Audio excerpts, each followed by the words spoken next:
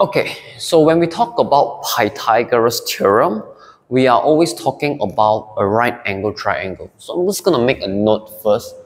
Okay, so when you see the word Pythagoras theorem, remember you are dealing with a right angle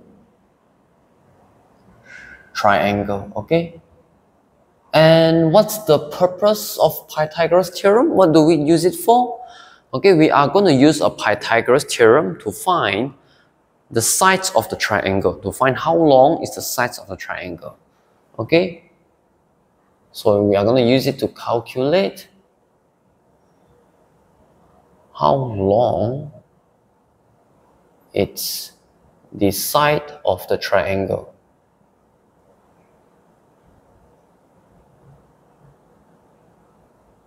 Okay, all right. So again, let's look at a right angle triangle. So I'm just going to draw some example over here for everyone. Okay, so that's my right angle triangle.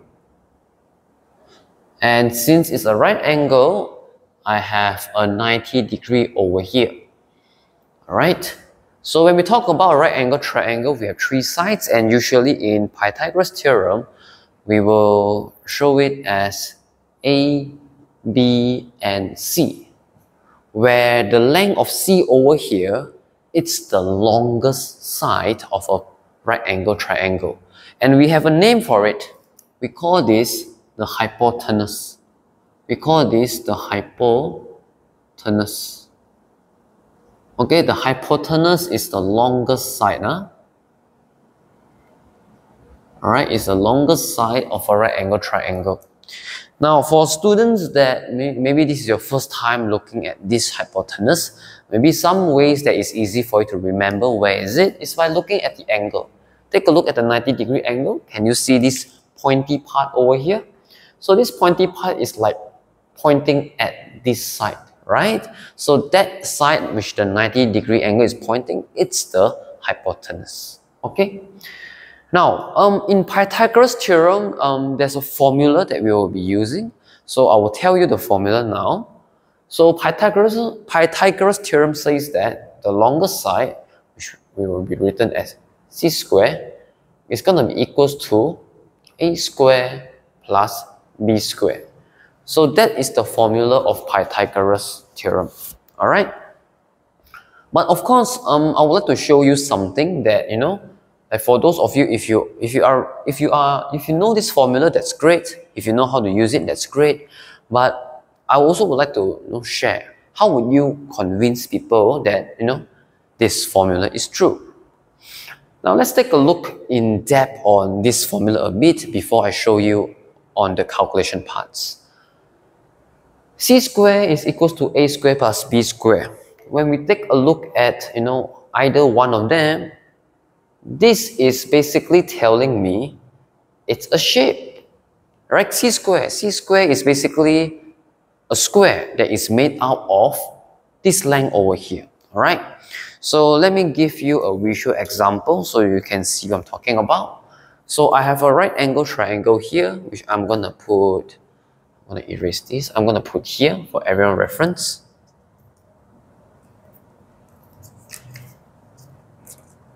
Alright, so over here you can see I have my right angle triangle, which is in orange, and I will label my A, B, and C, and C is my hypotenuse. So I have my C square over here, which is a square, this square, alright, which is made out of this length. So I'm going to put my C square over there, alright. So that's my C square, okay. And I will be doing the same for my A square and B square, which I have prepared over here. Okay, I have prepared my A square and B square. So my A square will be this one. Okay, that's my A square. And over here, that's my B square. Okay, right. So let's understand the formula again in terms of this context over here. So what Pythagoras theorem is saying that these two squares, which is a square and b square, can fit inside this c square over here. Now I'm going to show you how does this work out, okay? Right, but before that, let me rearrange this shape in a way that I can show you this easier. So give me a moment. So I'm going to put it like this. So this guy is going to be over here. Right, it's just the same thing. I am just rotating it for my convenience and also for yours, okay? Right.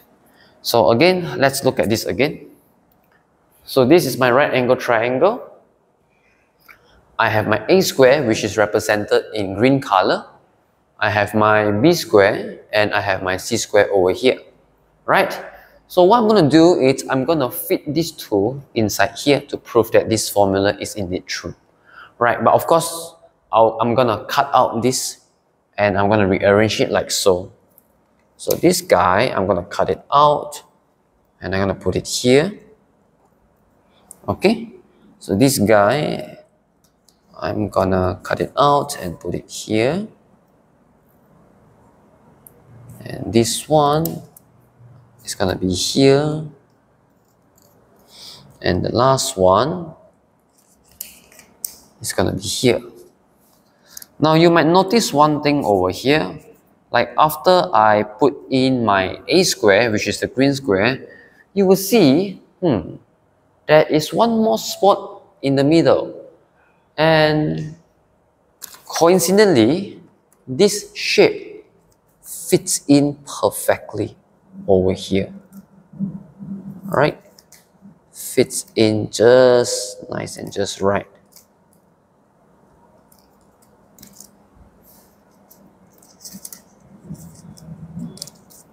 Okay, so there you have it.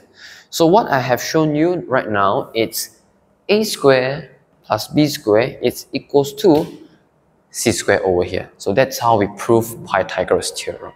Alright? So moving on, let's try to apply Pythagoras theorem. It's gonna be very simple. Okay? So let's use an example. Alright, let's just say I know this ABC. Now let's just say this is 4, this is 3, and this is x. Alright?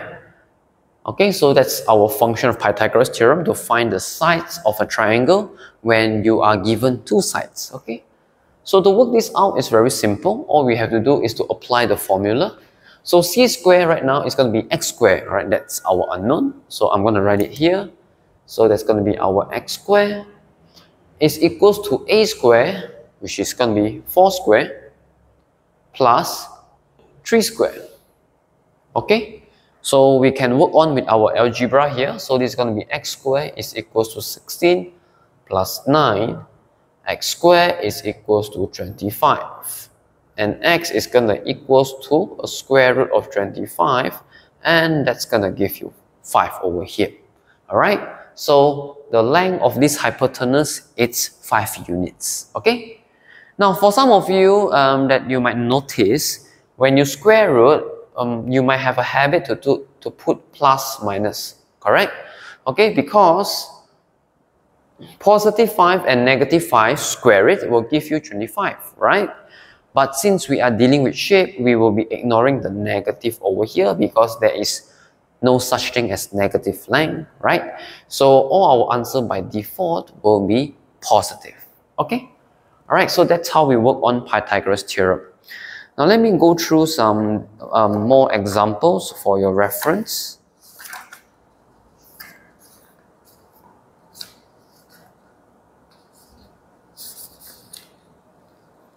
Okay, let's try to look at this question over here. So I'm going to draw my right angle triangle.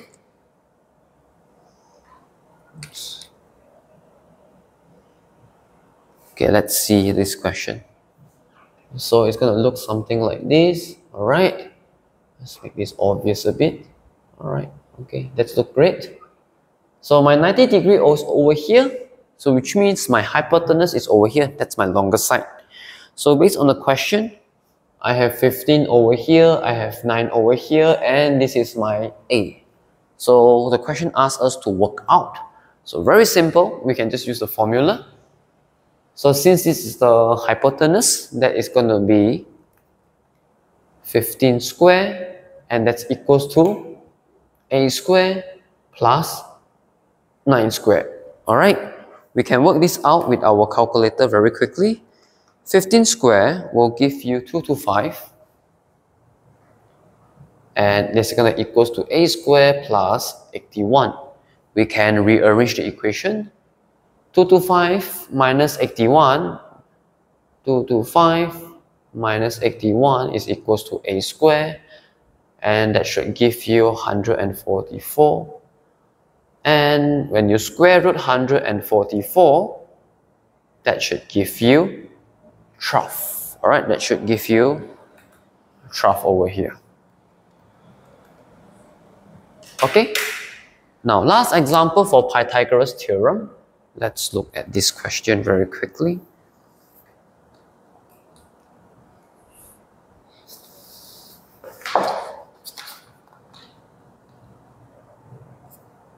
Okay, so I have a right angle triangle that looks something like this, and my 90 is over here, so which means my hypotenuse is on this side. So it is written there as 6 cm, that's 3.5, and this one is my unknown. Okay, so what I'm going to do now is I'm going to apply my formula. So over here, this is going to be 6 square is equals to 3.5 square plus a square. This is going to be 36, and this one is going to be 12 point something. Okay, 12.25, and that's going to be a square over here, right? We can rearrange our equation. 36 minus 12.25, and that's equals to a square, and we will get 23.75, and that's equals to a square. And we can then square root the answer, and we will be basically getting a irrational number. Alright, so this is actually an irrational number. So when you have an irrational number, all you need to do is to round that off to three significant figure. Okay, so my final answer is gonna be 4.87. Alright, remember, if you get an answer in in irrational number, and that's your final answer, you can always round it off to three significant figure. That's Pythagoras theorem. Okay.